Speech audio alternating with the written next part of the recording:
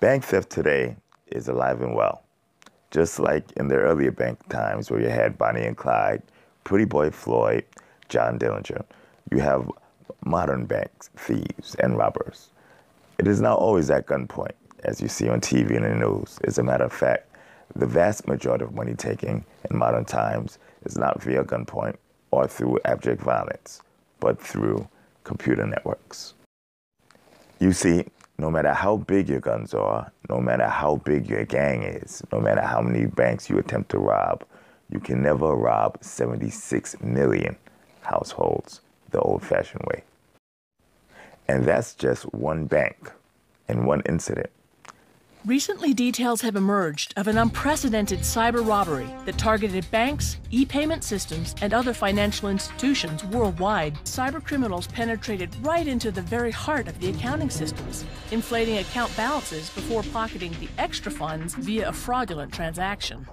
For example, the account has $1,000. The criminals change it so that it has $10,000, then transfer $9,000 to themselves. Up to $1 billion American dollars was stolen in about 2 years.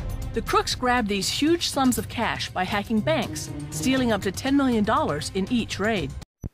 Veritaseum makes it virtually impossible for anybody to fake accounting, change recorded accounting figures, or create money out of thin air.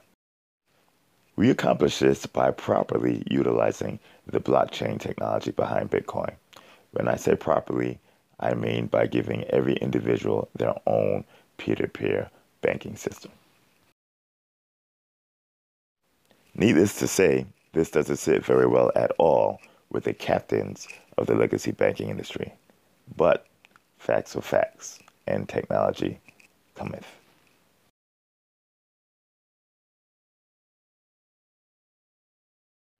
The Veritaseum difference? Veritaseum is fully autonomous.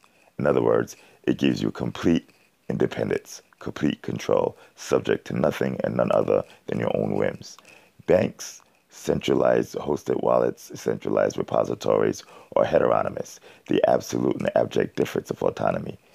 Banks, centralized and hosted wallets force you to give up control, custody, and possession of your assets, where Veritaseum enables and forces you to keep control, custody, and possession of your assets, unless you choose to explicitly give it up.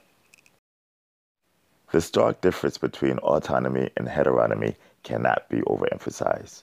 For instance, once you do decide to give up control, possession, and ownership of your assets, the bank or the regulators of the bank can then take your assets from you.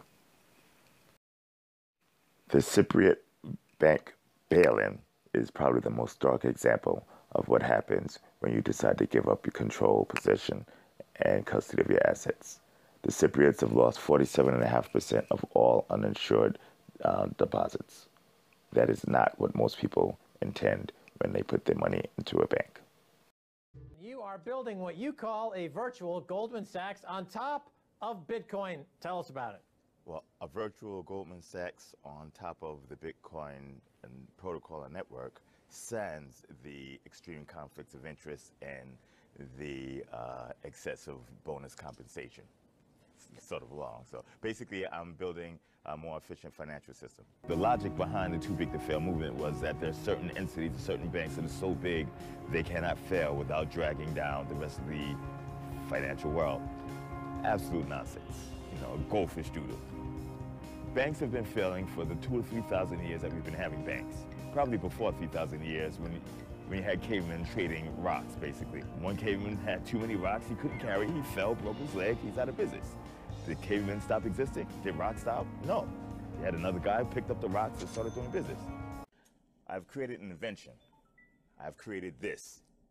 What I've created was, or my team and I've created was a wallet that in itself allows each and every person to become their own investment bank, commercial bank, exchange, stock exchange, bond exchange, etc., and lender.